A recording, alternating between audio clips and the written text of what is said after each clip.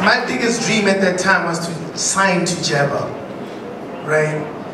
And as he would always put me on the spot, he told me that I'm not an artist that should be signed. I could be a businessman and should be as big as Lil Wayne, like Sabedo would say. He would always tell me that, and I'd be like, man, this guy's so crazy, I'm hungry.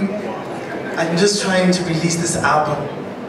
But he would always tell me that, no, I can't sign you, I can't sign you, I can't. Eventually, you know, I ended up having to do my own thing, and he was right.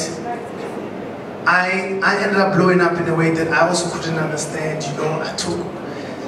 My success was really, really crazy, and we drifted apart.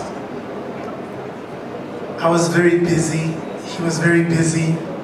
There was a lot of assumptions, and long story short, me and Jabba had like a very big fallout. But I'm proud to say that I have never, not once in public, disrespected him.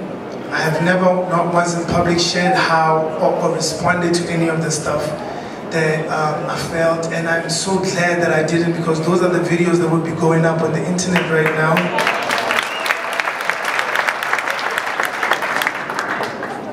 2 weeks ago, I met him, and he came up to me and said, yo man, hey, and I'm like, no, man, I sent you a text. I showed him the text. There's actually a small video of me and him talking. And he looked me in the eyes like, hey, and I told him I love him too. And we carried on speaking, but he carried on saying, hey, and looked me in the eyes, you know? And we took a picture. He forced me to pray with him. Unashamedly so. And that's one of the things that he told me. We would speak for hours about God, you know, and it was so weird because a lot of hip-hop or rappers don't really, they're not really spiritual.